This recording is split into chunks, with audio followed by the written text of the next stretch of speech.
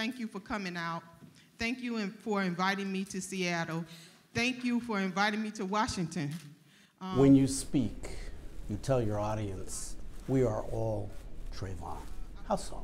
I just sincerely believe that any one of our young people, our teenagers, could have been walking home from the store, and that someone could have perceived them a certain way or had some mixed up ideas in their head and decide to follow them and chase them and pursue them and murder them. So I just don't think that, you know, it was by coincidence that it was Trayvon. I think that it could have been anyone.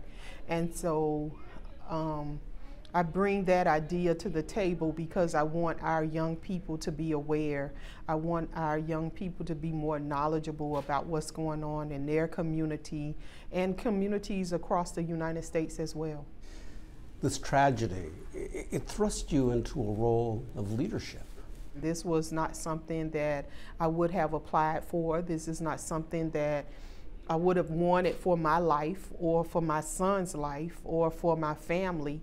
But as you know, things happened. I'm here and I have accepted the position now, and I decided that I can do more than just stay home and cry. A lot of times you don't hear about the Trayvon Martins and the Tamar Rices and the Jordan Davis and Oscar Grants and Kendrick Johnson and the Sean Bells and the Eric Garners. You don't hear some of those names, and you see certain people on the forefront, but it's a lot more people, it's a lot more families that are being affected by senseless gun violence. And I think the ones that are able to speak and have the opportunity to speak are obligated to talk about those cases, are obligated to make sure that those cases are getting proper notice and attention as well. Your mission? That's your mission now, too? Well, that's just one of my missions. I mean, we created the Trayvon Martin Foundation, and that foundation was to channel our anger, to channel our hurt and our pain, and just the fact that the justice system did not work in our case. We wanted to do something to make a change in society, to make a change in the United States, to make a change internationally as well. And so we wanted to do something where we can connect families that are victims of senseless gun violence. So we can try to change laws that are unfair, so that we can try to change mindsets, because even though you might change laws, if you don't change the mindset of those people that are applying the laws, then the same thing is going to continue to happen. We're going to get somebody that's shot and killed, and then the person who shot and killed that person won't be held accountable because the law is not being applied fairly. Federal authorities say he had body armor and 6 guns with him, including pistols and a rifle. Gun violence today, and the fact that as we speak, we just had a tragedy in Roseburg, Oregon, where a mass shooting. What needs to change in our society? We have to come together collectively. We have to come up with some type of plan to get rid of all of these weapons that are unregistered, that are sitting around, that people are just using carelessly. We have to know the meaning of senseless gun violence, something that could be prevented. We have to understand that, and we have to understand how it impacts the brothers and sisters of those family members that have been shot and killed. And my heart goes out to those students. My heart goes out to the fact that they had to experience that. They had to go through that, and that's going to be an ongoing healing process for them. They're never going to forget that their fellow student was shot and killed. They're never going to forget that. And it's going to be a certain level of discomfort at the school because of it. George Zimmerman obviously got off in this case. The Justice Department didn't bring any civil rights charges against him. Since then, he's had a number of run-ins and incidents with the law. How tough is it for you to still see all that? My focus is not the person who murdered my son.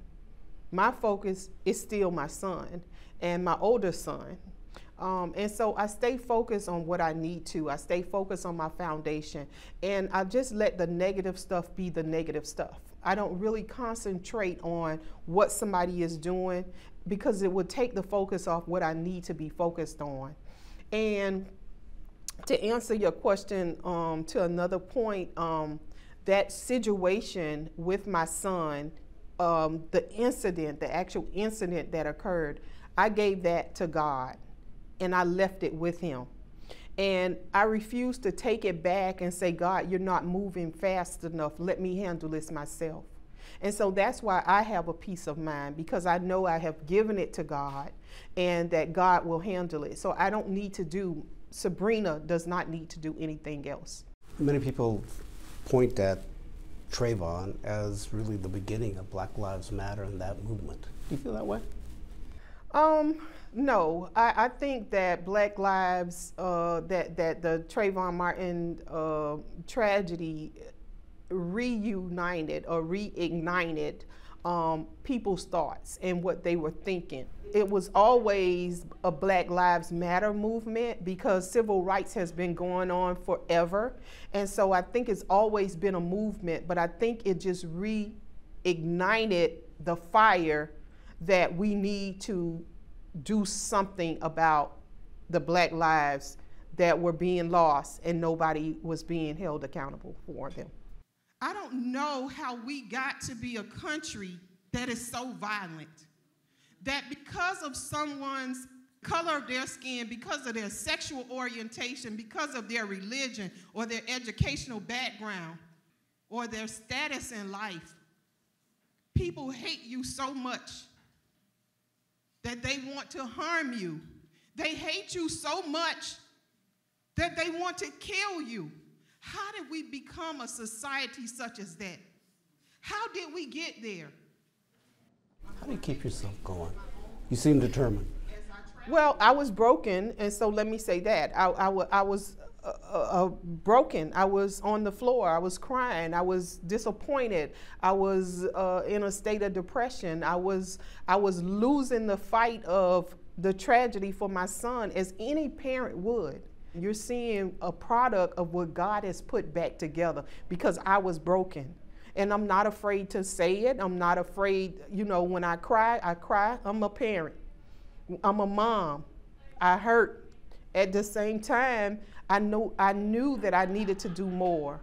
And so this is my more. This is what I'm doing to contribute to make sure that my son did not die in vain. This is to make sure that I bring awareness to social injustice, to human rights, to all of the racial profiling and discrimination. This is what I've decided to do my part to give back to this country.